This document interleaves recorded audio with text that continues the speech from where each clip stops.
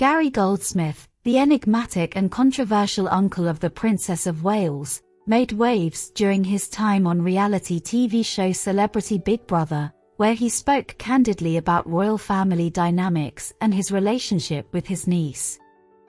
The revelations from Goldsmith, affectionately known as Bunkle, to reflect his reputation as the family's notorious black sheep, have sparked intrigue and controversy among royal watchers. Although Goldsmith tried to maintain decorum by speaking positively about the future Queen's family, he did not hesitate to make a big deal out of a molehill by blaming the Sussexes for the supposed decline of the royal family. His calls to strip them of their titles only added fuel to the fire, leaving some royalists scratching their heads over his controversial stance.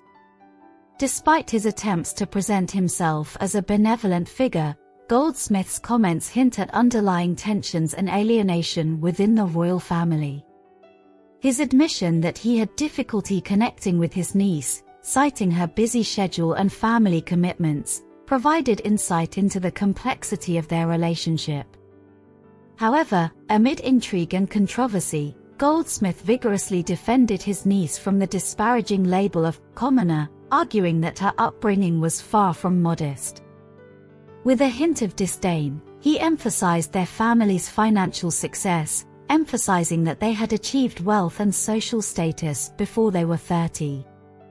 Thus, he tried to refute the opinion that Kate Middleton is just a commoner who was lucky enough to marry a prince. Goldsmith's assertion that wealth equates to noble birth underscores his own insecurities and perhaps a deep-seated sense of resentment toward the aristocratic elite who viewed his family as inferior. His statements hint at a desire to assert the dignity and legitimacy of his family in the face of entrenched class differences, revealing the complex interplay of status, privilege and identity in the royal orbit. Ultimately, Goldsmith's revelations served as a reminder of the tangled web of relationships and perceptions that define the lives of the royal family. As the saga continues to unfold, his words hang in the air, inviting speculation and debate about the true nature of the royal bloodline and the elusive limits of privilege. Of his famous niece, Gary said she would probably watch the show while sitting on the couch somewhere safe. From this we can conclude that since the uncle refuses to call Adelaide Cottage the home where Kate is, then it is quite possible that she is not there. But Goldsmith admitted that he did not ask the princess for permission to participate in this show, but added that he would never make her nervous because of his public comments. Of course, Gary could not ignore the topic of the Sussexes, saying that Meghan Markle has become a spoke in the wheel of a wonderful and well-coordinated tricycle in the person of William Kate Harry. Despite Harry's own admission that he actually felt like a third wheel and lonely in the company of his brother and wife, everyone still continues to call Meghan a destroyer of the royal idol. Goldsmith dared to say that William took on the full brunt of the royal work after Charles's illness became known.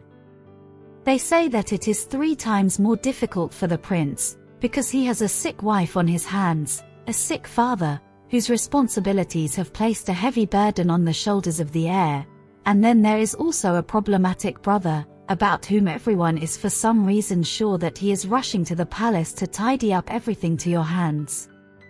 The only saviors of the monarchy, according to Goldsmith, are William and Kate.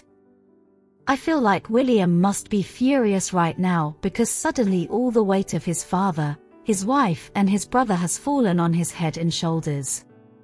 So far they are trying to change the royal family and modernize it. The prince has done an amazing work in this terrible situation. Kate and William are the saviors of the royal family. Although I will say that Charles has also done a lot for the monarchy.